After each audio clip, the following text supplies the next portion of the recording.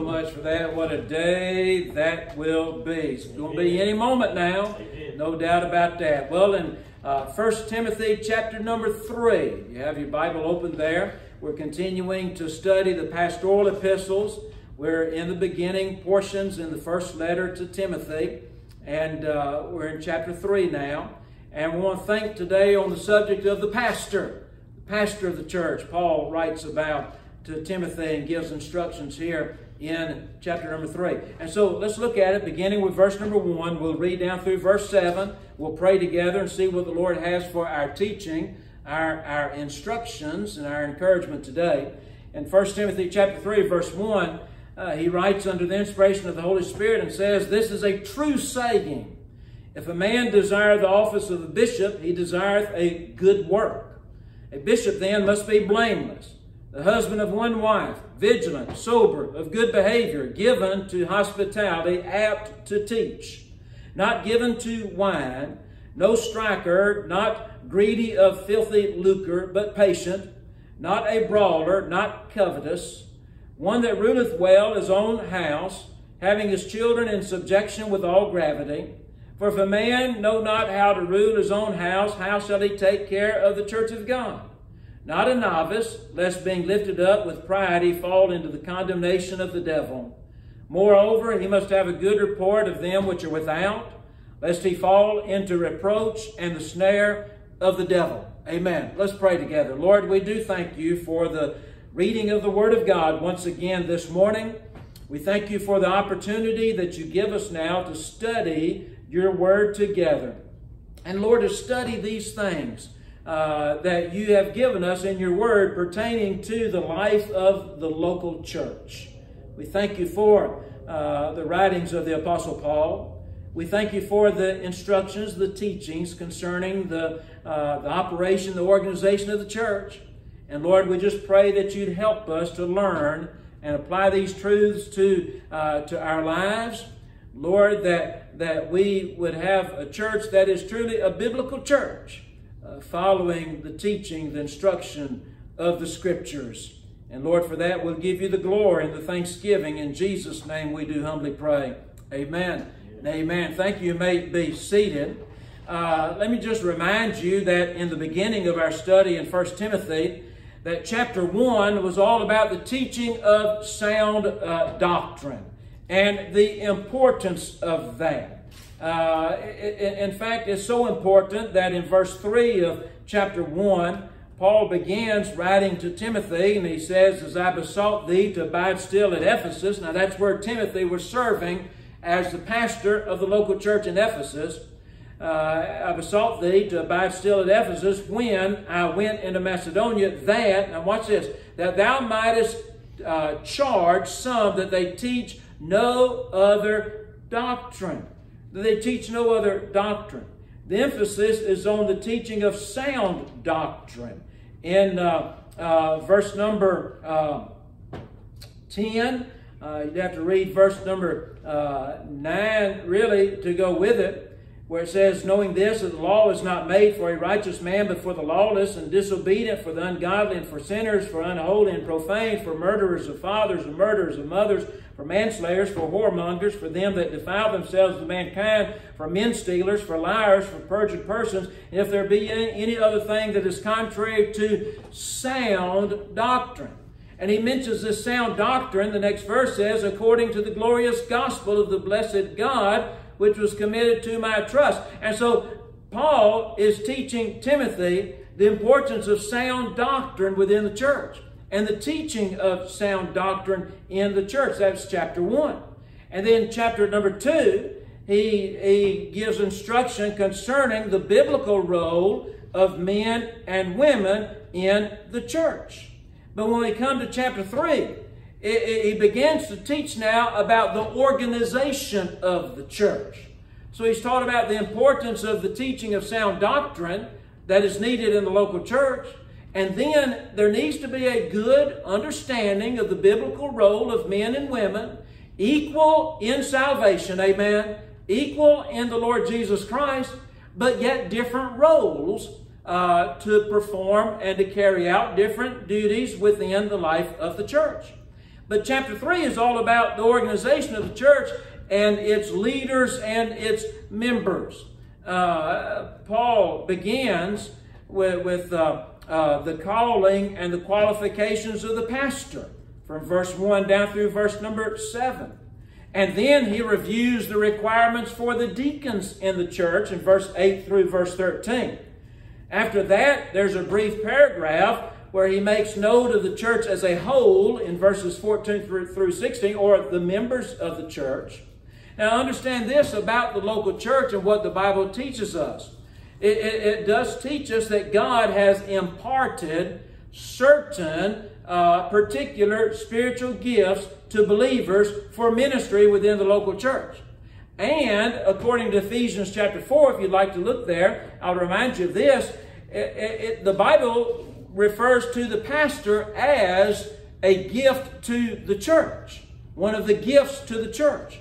In Ephesians chapter 4, and beginning with verse 11, where he says, "And he gave some apostles, and some prophets, and some evangelists, and some pastors and teachers." And verse 12, "For the perfecting," that means for the maturing of the saints, for the work of ministry, for the edifying of the body of Christ, till we all come in the unity of the faith and of the knowledge of the Son of God, unto a perfect man, unto the measure of the stature of the fullness of Christ.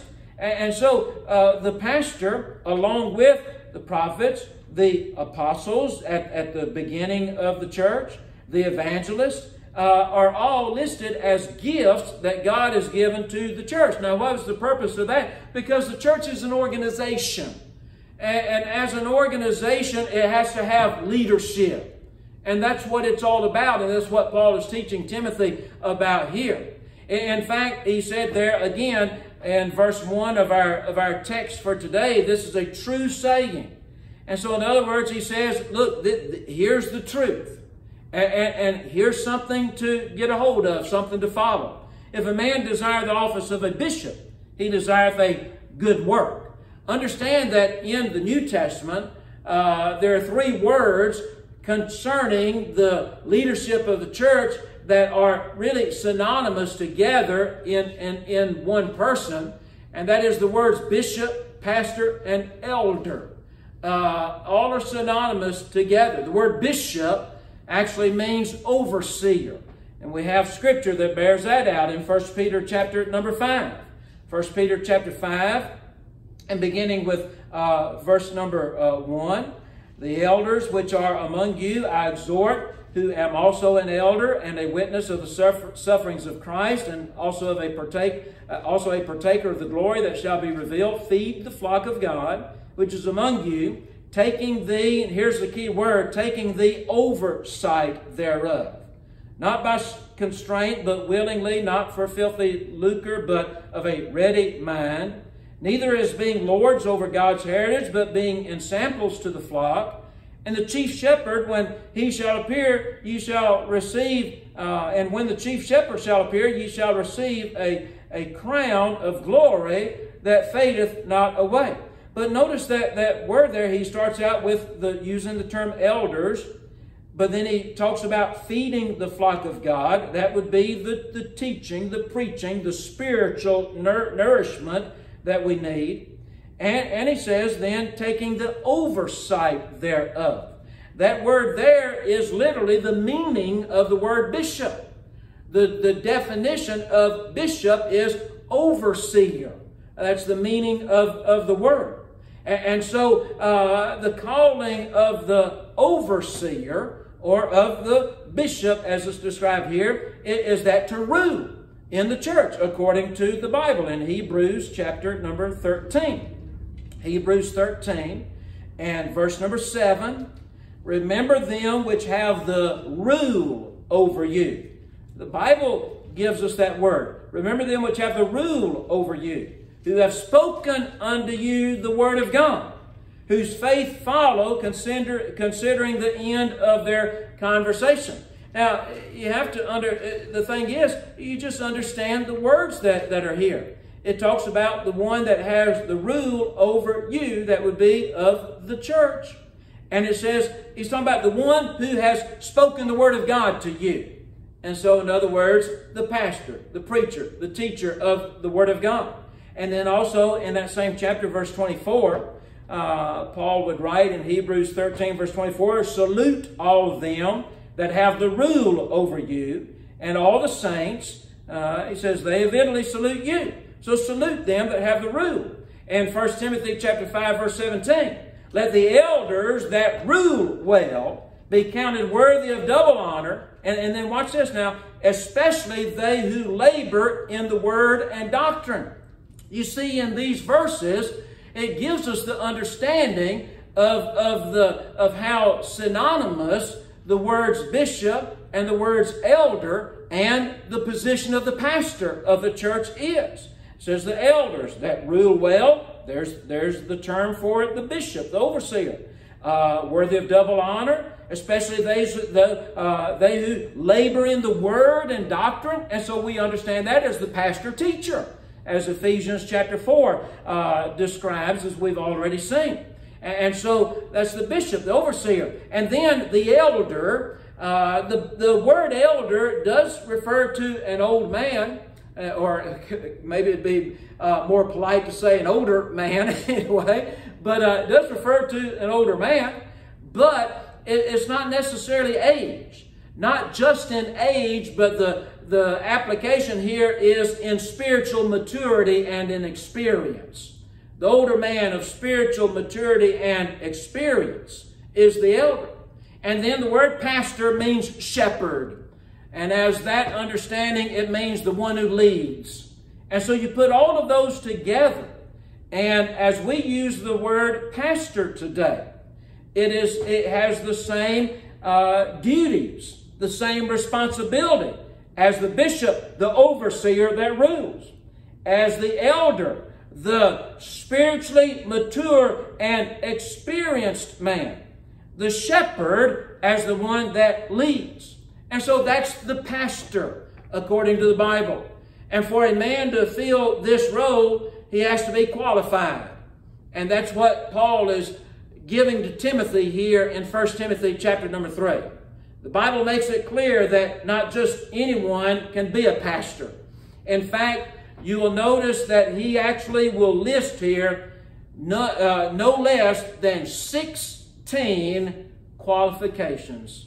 And so today's message is going to be quite different than the way you would normally would hear me preach. Normally, I like to have an outline. I like to try to alliterate things and add applications to it, go to various passages of Scripture in the Bible, make the applications to our lives. But here, we're simply going to be looking at these qualifications one by one. And so that's why I didn't put an outline in your bulletin today, because the outline has 16 points. 16 points. Save you from trying to write all that down. But they're right there in the Scriptures, right in front of us. And so we're going to really kind of just go through more or less as a Bible study type of preaching here and look at the words, look at the qualifications. And so we begin with verse number 2, and that is the qualification of being blameless. Being blameless. It says in verse 2, a bishop then must be blameless. And the word blameless there quite literally means something like nothing to take hold on. In other words, you can't catch the bishop with anything.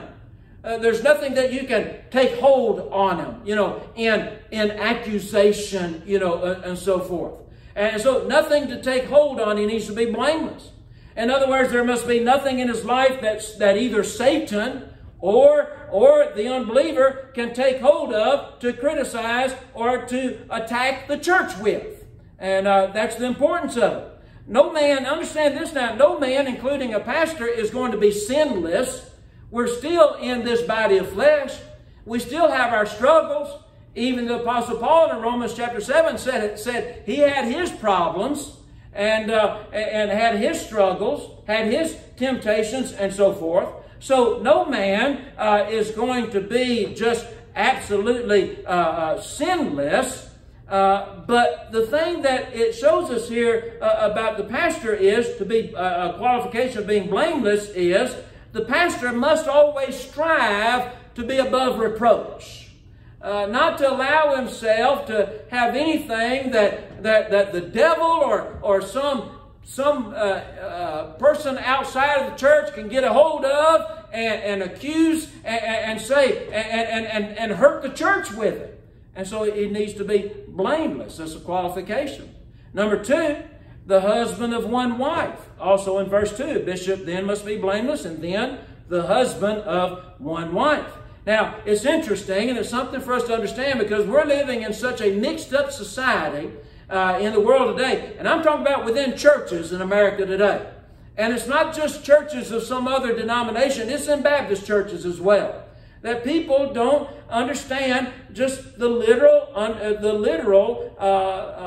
belief of the Word of God.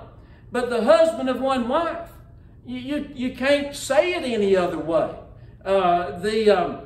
In fact, when you go through this entire section and what it says about the pastor, and even what it'll say about the deacons, you'll find out that that all of the adjectives that the Apostle Paul uses, and you can see this, especially I understand if you go back and you know the Greek language that our New Testament, our King James Bible has been translated from, that all of those adjectives that are listed there describing the pastor or describing the deacons, that they're all written in a masculine form of the Greek language. In other words, all of it has to do with masculine. All of it is saying that this is a man. And so the Bible really teaches us very plainly that a woman cannot be a pastor. And that the same requirement is for deacons as well. According to the Bible, a woman is not to be a pastor in the church, and a woman is not to be a deacon in the church. And we're really so far away from that understanding in our society today. And some people will say, well, you know, we live in a different time. Things have changed. May I just remind us of something together as a church family today? Sure, things have changed in society, but this book I hold in my hand has not changed, and it never will change. This Word of God will always be the same, and the application has got to be the same. You can't change the application of it, especially when it's just so point blank here like this, the husband of one wife. And so it applies to, as I said, pastors and deacons, and then the emphasis that they want to take. Now, understand this, and I've taught you this before, but I want to just say it again to go on record. I believe that we should take a literal interpretation of the Scriptures. That what we read in our Bible, that God says what He means, and He means what He says. You just take it as literal. Now, that does not mean that there is no symbolism. We know there is from our study in such as the prophet Daniel and then in the book of Revelation. But where there is symbolism, the Bible will show you that it is. And it doesn't mean that there's not parables or stories in the Bible. Jesus taught in parables. But every time that He did, the Bible said, and He spoke a parable, say. You know, so it's not difficult to interpret, and it should not be confused. A literal understanding of the Bible, just believe what it says. And when you've got sections of Scripture like this, you just say we should just believe what it says. And what it says here for the pastor is the husband of one wife. And I really believe with all my heart that the only thing that you can get out of that is it means that the pastor or the deacon as well must not be divorced and remarried. He cannot have two living wives. One wife, of just one wife. Now, there are churches, I know Baptist churches that are trying to get around this. There are independent Baptist churches that have changed their standards and have gotten around it. And their idea is to say, well, it simply means one wife at one time. I mean, come on. How do you get that out of just the statement? The husband of one wife. When they do something like that, you know what they're doing? Adding to the Word of God. You remember what it told us in the book of Revelation? So if you add to the Word of God, God's going to add the curses in the book of Revelation to you. And so it's a dangerous thing for those that do that. And so the pastor must not be divorced and remarried. Dedicated Christians, there are dedicated Christians who have been divorced and are remarried. And the Bible, I believe, teaches that they can very well serve in the church and have positions in the church, but they cannot be a pastor or deacon. It disqualifies them from those two particular offices. That's all the differences. And so the husband of one wife. Number 3, he gives the word vigilant. The pastor is to be vigilant is the third qualification here, also in verse number 2. The word vigilant, you could use the word temperate, and it means using sensible judgments. Of all people, a pastor ought to make common sense. Amen? Would you agree with that? He shouldn't be.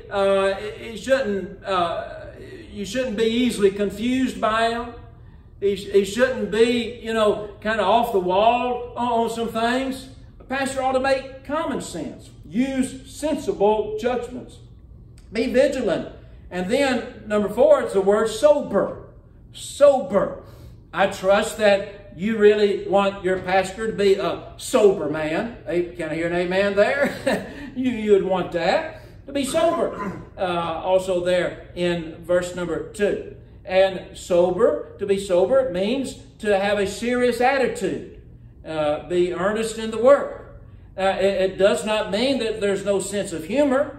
Always solemn and always somber. But it means that the pastor should know the value of things, and he does not cheapen his ministry. Hear me carefully. He does not cheapen his ministry by simply trying to be a clown. Amen. We're living in a society where there's a problem with that as well. Trying to be a clown. I could run a rabbit on that and go a little bit farther, but I'm not going to do it. I did enjoy something my son told me that he saw a few years ago, and I don't know if it's still out there or not, but somewhere along Interstate 24, there's I believe Interstate 24 going into Nashville, Tennessee, that there was a billboard sign promoting a church, a particular church in the area, and on their billboard they advertised. They said, "Our pastor does not wear skinny jeans."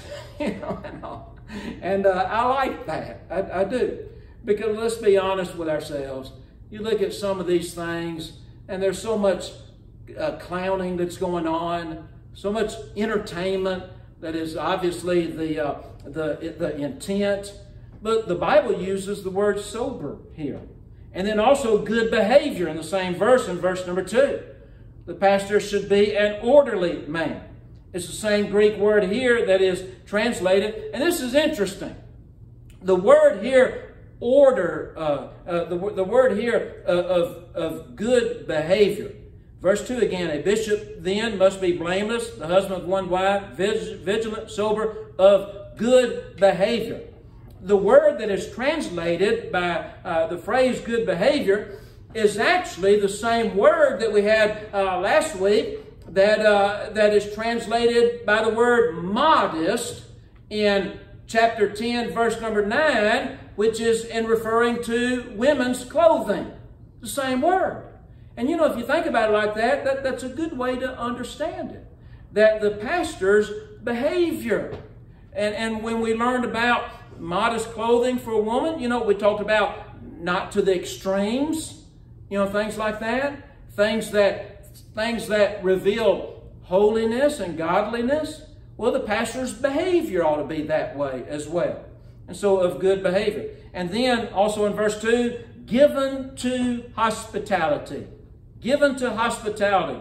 And an interesting way to understand that, really a literal understanding of the definition of that phrase is loving the stranger. Loving the stranger. Given to hospitality. Being kind to guests. Being kind to visitors. Being kind to people that you meet. loving the stranger, given to hospitality. And then, of course, in verse number 2, the last one listed in that verse is apt to teach. A pastor is to be apt to teach.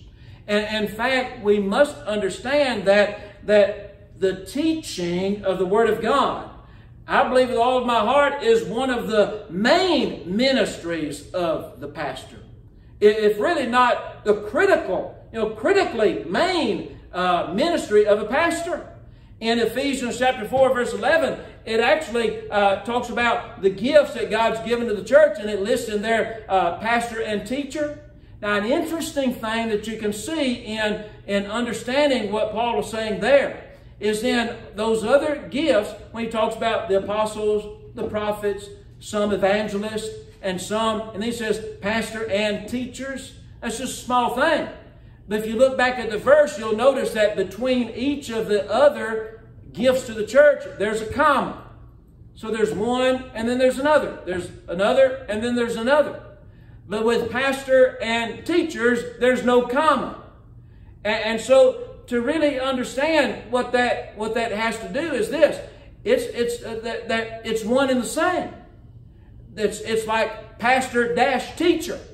And so there are other teachers in the church that I believe are gifted at teaching, but do not fill the role of a pastor. But what I believe is the Bible shows very plainly that a pastor, that is one of the things that he has to have, is the gift of teaching.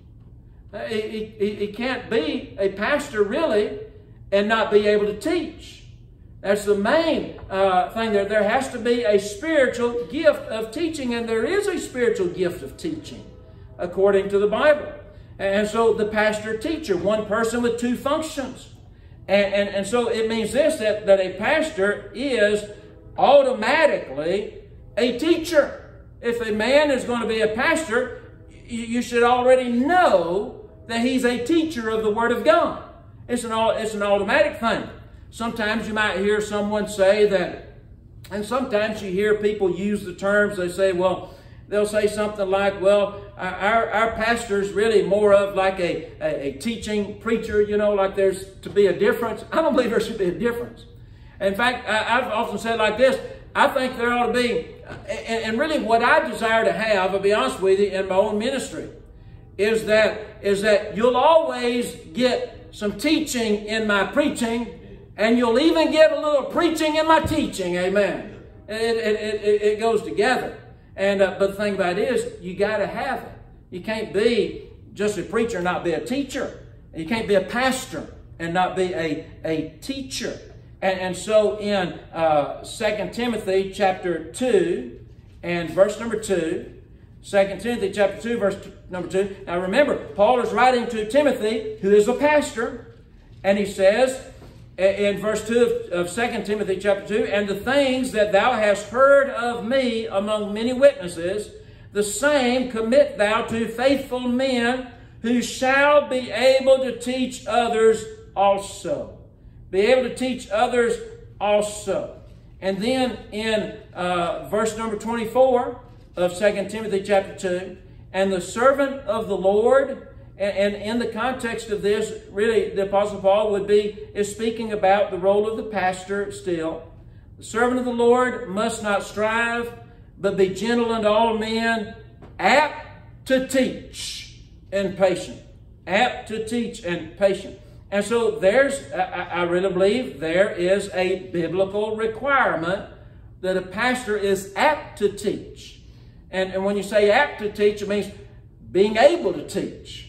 And really, I think the meaning goes even deeper than that. It means to be gifted to teach. It's what God has given him. Because I found this quote in my studies. A man by the name of Phillips Brooks, which is a well-known preacher back in the 1800s.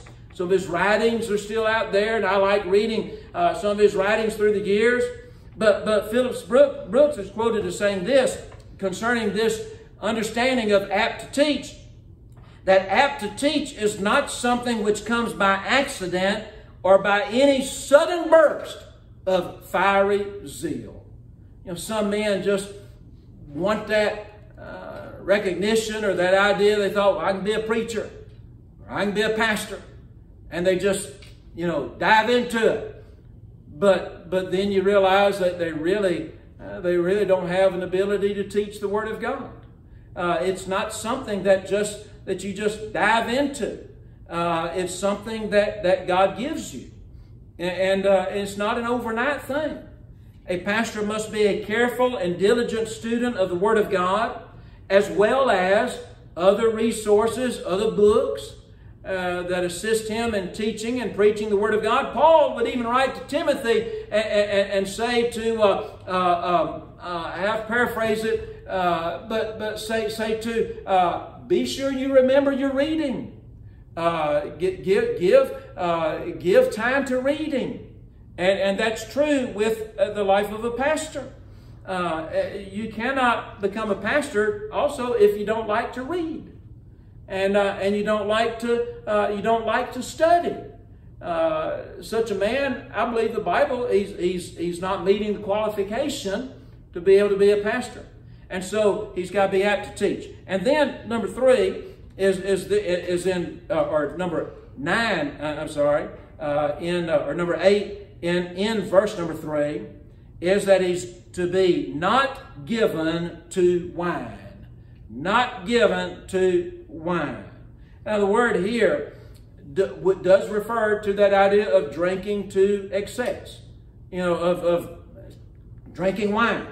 Now you do have, and some people will try to question our stance against the use of alcoholic beverages and say that, well, Paul told Timothy to use a little wine for his stomach, didn't he? You know, the thing about it is they don't understand. In Bible days, I believe the wine, the good wine, the best wine, was the pure grape juice that was unfermented. And I think that's what Paul was talking about here. Now he's saying that the pastor is not to be given over to the fermented wine, you know, to the drinking of the liquor. But when he told Timothy to take a little wine for his stomach, he's not talking about the same thing here. So that's something that I would hope that we would all already understand is a given. You don't want your pastor to be a wino, amen. You don't want to be given over to wine or alcoholic beverage of any kind. And so not given to wine. And then also in verse number 3 it says no striker.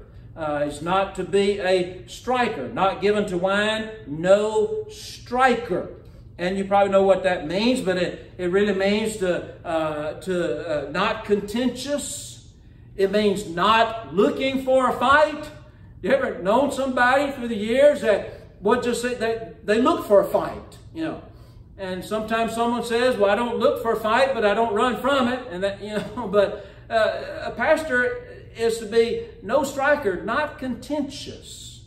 He doesn't look for a fight. He stands for the Word of God, and he stands as a shepherd and the protector of his church. There are some times when there are wolves in sheep's clothing that make their ways into churches, false teachers, and there are times when the pastor does have that responsibility to stand up and to fight for the life of the church. We're not talking about going to blows.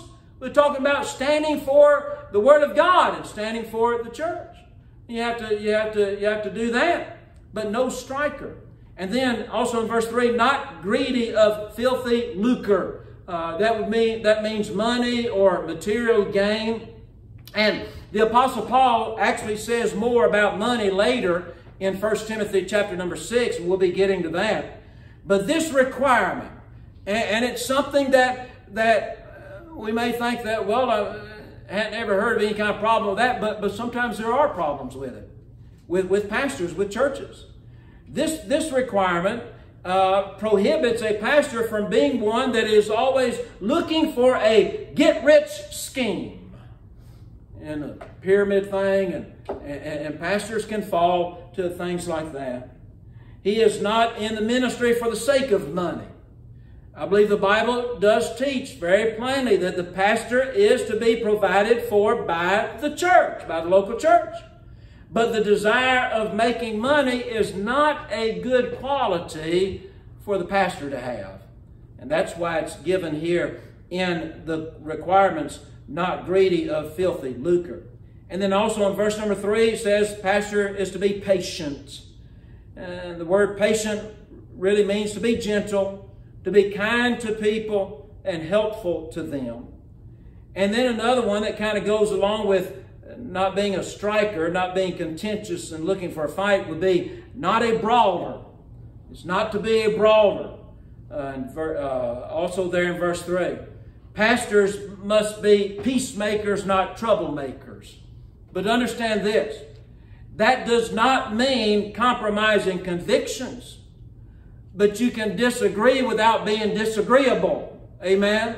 That's what fits there. That should fit with a pastor.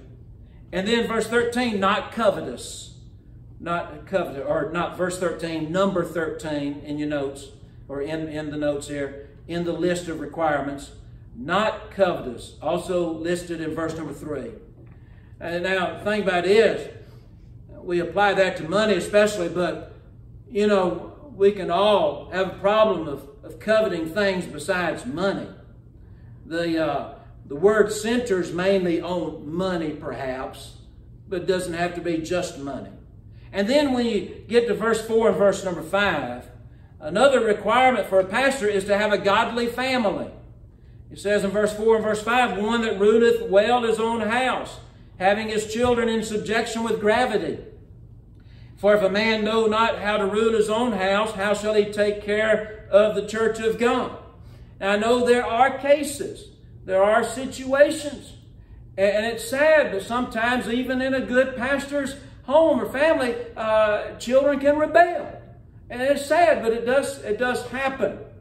But a requirement for the pastor is that it shouldn't happen, and that if a man's own children really can't obey and respect him, then the church is not likely to respect and obey his leadership neither. And so a qualification is that of a godly family. Another qualification in verse number 6 is he is not to be a novice. Not a novice. Not a novice, it says. Lest being lifted up with pride, he fall into the condemnation of the devil. Literally that means, if you try to understand the definition of that word novice in the Bible, but it means this, one that is newly planted. Newly planted. And so in other words, a young Christian. A young Christian. Now age is not a guarantee of maturity. We understand that. But a pastor should be a man that gives himself time to study and to grow. Some mature faster than others, but spiritual maturity is the essential. And so sometimes you hear the accounts, and listen, I'm not saying that it's all always wrong. I think sometimes God just works in a man's life in a special way. But sometimes you hear someone that will give a testimony that they got saved one week, God called them to preach the next week. And they jump right into ministry and in preaching. Well, that can be a wonderful thing if it is all of God. But it can be a dangerous thing as well.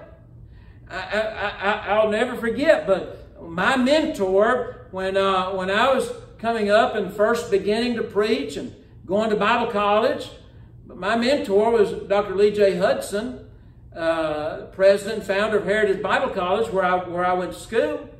And he told me, actually, when I first felt God calling me to preach, he had told, and I went to see him about going to Bible college.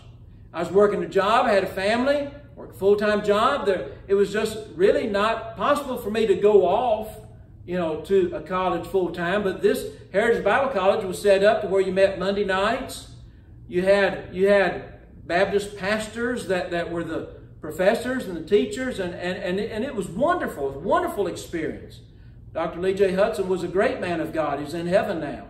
But I went to see him, and when I first surrendered to preach, I had known of him. I actually went to high school with his two sons, played football with his son. And but he told me this. He said, the call to preach is the call to prepare. And I've said that over and over to young preachers, that God has allowed me to maybe try to mentor, try to help through the years. The call to preach is the call to prepare. And then he told me another thing. He said, you know, if you're going to be a mechanic, you go to mechanic school. And he just kind of smiled, and he didn't have to say anything else. I said, if you're going to be a preacher, you need to go to preacher school. Go to Bible college. The call to preach is the call to prepare. And so that's what it means by not a novice. Not someone that is very young in the faith and just jumps into it. But someone that takes the time to study and to be taught and to seek advice, to seek counsel, to seek help. I think that's a requirement for a pastor. And then the last one in verse number 7, he's also to have a good testimony outside the church. Good testimony outside the church. Moreover, he must have a good report of them which are without, that is outside, the unsaved, lest he fall into reproach and the snare of the devil. I think you can apply this especially practically to having a good reputation among the people that he does business with. The people we see in the marketplace, the people out in the community. Good reputation among the people that he does business with. And those are requirements for the pastor. Now I just say this, I hope that you can see this just by seeing the requirements. It's not a simple job. It's not an easy thing. But it sure is a wonderful blessing. And the local church is an organization. And as an organization, it requires a leader. It requires oversight. And God has given that position of the pastor to fulfill those needs of a local church.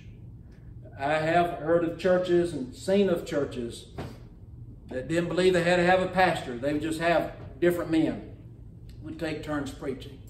Well, they might enjoy that. They might feel like that's good for them, but it's not biblical. It's not what the Bible says. The Bible says church is to have a pastor. And so the church as an organization needs a leader. But let me just say this in closing to remind us of something else. And that is that not only is the church an organization, but understand, dear friend, that the church is a family. Amen? The church is a family. It is a united family of people who are believers in the Lord Jesus Christ.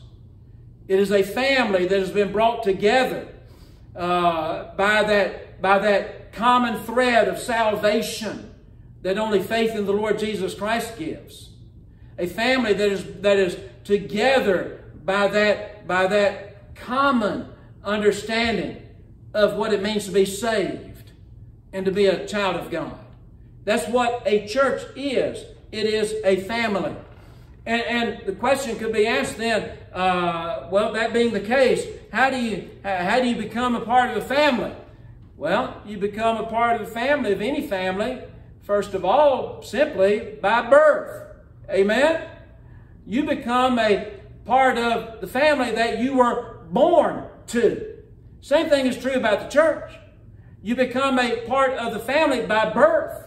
As Jesus said to Nicodemus in John chapter number 3, this man that came to Jesus by night and said to him, "We know that thou art a teacher come from God, for no man can do these miracles that thou doest except God be with him." Jesus answered and said unto him, "Verily, verily, I say unto thee, except a man be born again, he cannot see the kingdom of God." Nicodemus said unto him, "How can a man be born when he is old? Can he enter the second time into his mother's womb and be born?" And Jesus answered, "Verily, verily, I say unto thee, except a man be born of water and of the Spirit, he cannot enter into the kingdom of God. That which is born of the flesh is flesh. That which is born of the Spirit is spirit. Marvel not that I said unto thee, you must be born again." We're talking about a new birth. And the truth of the matter is, to go to heaven, my friend, you got to have two births. First of all, you have the physical birth, and you're born into a human family. And then, but to get into the family of God, there's got to be a second birth, a spiritual birth. You're born physically once. You must then be born spiritually a second time, but also once to have the promise and the gift of eternal life. And so just the picture is the same there. By physical birth, you're birthed into a family. By spiritual birth, you're birthed into a family, into the family of God, the church of the Lord Jesus Christ. But then, what about someone that might say, yeah, but preacher, I don't even know my mother. I was given up at birth. And I don't know that I was birthed. I can say that I was birthed into a family because I wasn't. I was given up. But there's good news for you also, because the same application is made. You may not have been birthed in a family, but you most likely were adopted into a family. Amen? You were put up for adoption. You were adopted into a family. And even if you weren't adopted into a family, if you went to a home for children with no parents, that was a family to you. And that same principle of adoption would fit there. Do you know that that is also true about the church, about the family of God? For the Bible tells us over in Romans chapter number 8, Romans chapter 8 and verse number 15. Romans chapter 8 and verse number 15. Let me find that for you. And it says there, for ye have not received the spirit of bondage again to fear, but ye have received the spirit of adoption, whereby we cry, Abba, Father. The Spirit itself bears witness with our spirit that we are the children of God. And if children, then heirs, heirs of God and joint heirs with Christ. You see, the thing about it is, yes, you must be born again. There's got to be that spiritual birth. That's what it means to be saved. But those that are saved, those that are born again, are also adopted. We are adopted into the family of God. And being members of the family of God, we become sons of God and heirs of God and joint heirs with the Lord Jesus Christ. Don't ever think that because you may not have been birthed into a family in this earth that you can't be birthed into the family of God. My friend, you certainly can be birthed into the family of God. And all of us adopted into that family together. In Galatians chapter number 4, Galatians chapter 4, listen to this, verse 3. Even so we, when we were children, were in bondage under the elements of the world. That is, we were bound to our sin. But when the fullness of the time was come, God sent forth His Son, made of a woman, made under the law, to redeem them that were under the law, that we may receive the adoption of sons. And because ye are sons, God hath sent forth the Spirit of His Son into your hearts, crying, Abba, Father. Wherefore thou art no more a servant, but a son. And if a son, then an heir of God through Christ. Do you understand this? This is all about the church, the family of God, birthed by that second birth, that rebirth, that new birth of the Spirit of God, adopted, brought into the family of God, whereby we cry and we call God Abba, Father. You know what that word Abba means? It's actually a wonderful word. What it really is in the Bible is, we would call it a term of endearment. You know what it means?